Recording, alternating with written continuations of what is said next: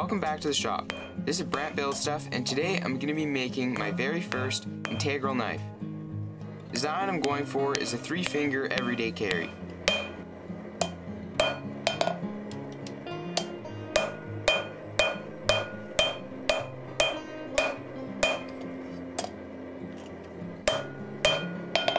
I started to draw out and upset a piece of trailer leaf spring. Upsetting is basically compressing the piece of material so that I have a bigger cross section.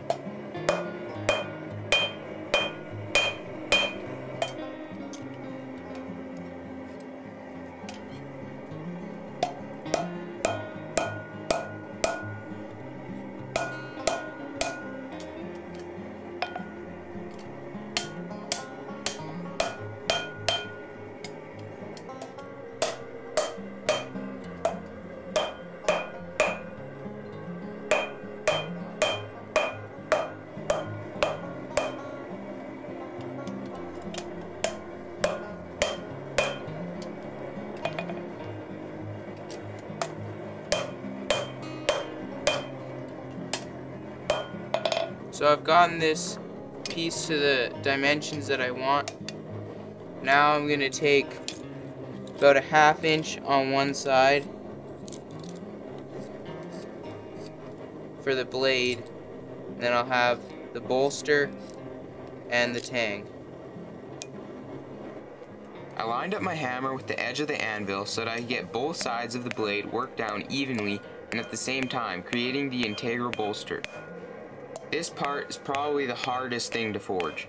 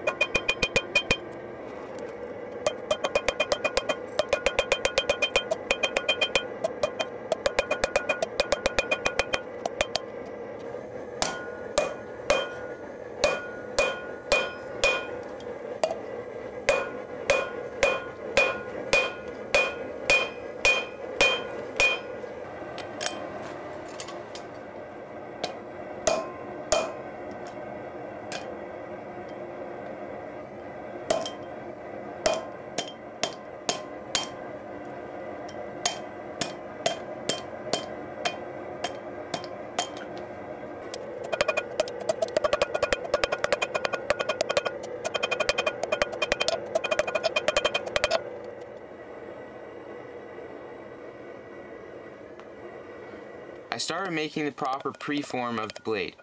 Then I could forge in the bevels.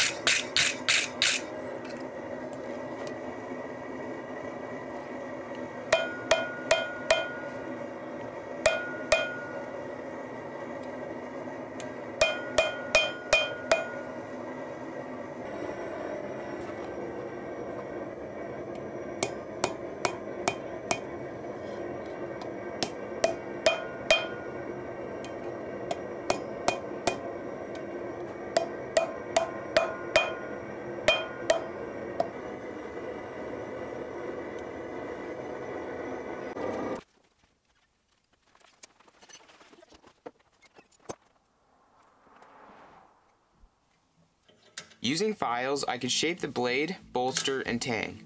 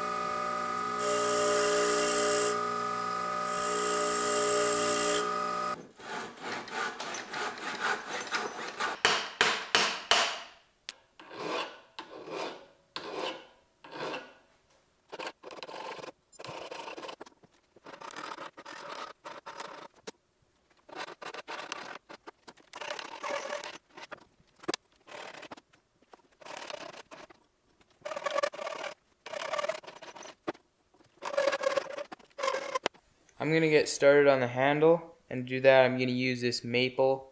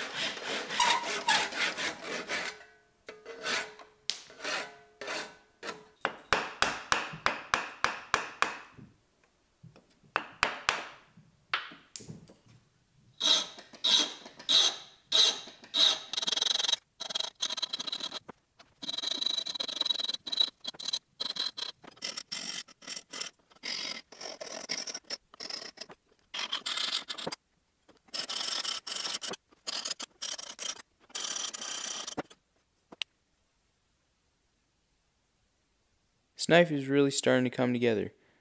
I have my touch mark on now, and the handle roughed out, a bit oversized. And before I get it shaped down to the final dimensions, what I'm going to do is fill the handle with epoxy and have paste wax on the tang of the knife so that when I'm fitting it up, it doesn't have the wiggle. Basically, the paste wax on the tang of the knife won't stick to the epoxy, so I can easily remove it later. The epoxy will then leave a hole that is the exact same shape as the knife's tang.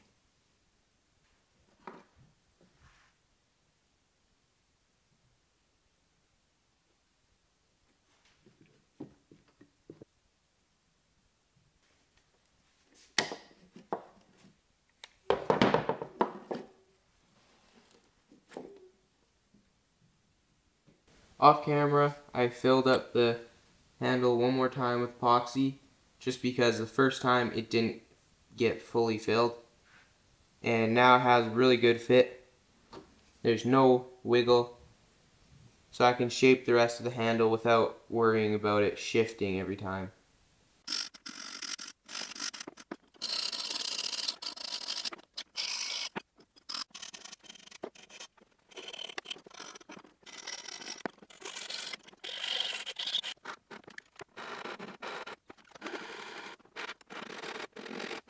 With some more filing and sanding, I could bring the handle up to the final dimensions.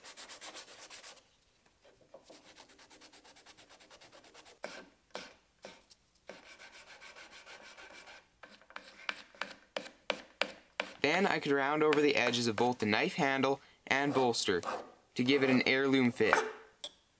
Using this technique gives me some more room for error, as the handle and bolster don't need to be completely flush. For this knife, I'm going to leave the blade with a pretty rough finish. I think it looks pretty cool with all the scale and then the patina from the forge. To heat treat this knife, I place it in a pipe in my forge because it keeps a more even heat than the forge's flames. To quench it, I'm using canola oil that I probably should have preheated. Preheating the oil can help the blade actually cool off faster because it's less viscous. I did a quick file test and thankfully it hardened despite my forgetfulness. After I quenched the blade, I put it back in the forge to temper it, and then once I got to the tempering colors that I wanted, I just dunked it back in the oil to cool it off. And that's why it has this nice dark finish on it. And I think I'm actually going to leave it like that. I'll just clean up the bevels on the top and bottom and file in some grooves on the tang for the epoxy to fill in the handle.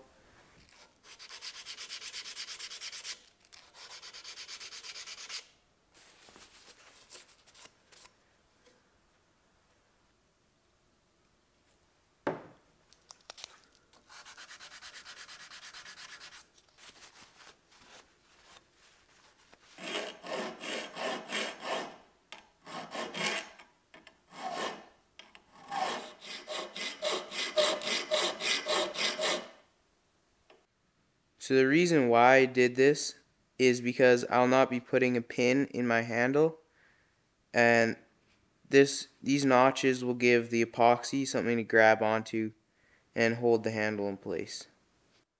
I used a file to more quickly begin profiling the cutting edge, then honed it in with a sharpening stone.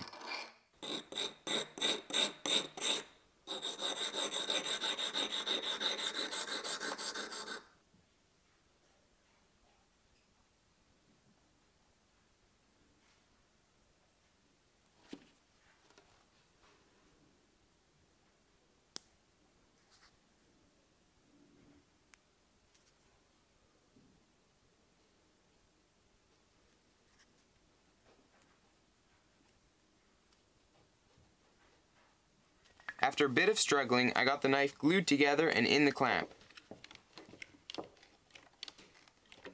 The epoxy's had some time to set up now. I'm going to put some finish on the handle. I'm going to be using Birchwood KC's True Oil Finish.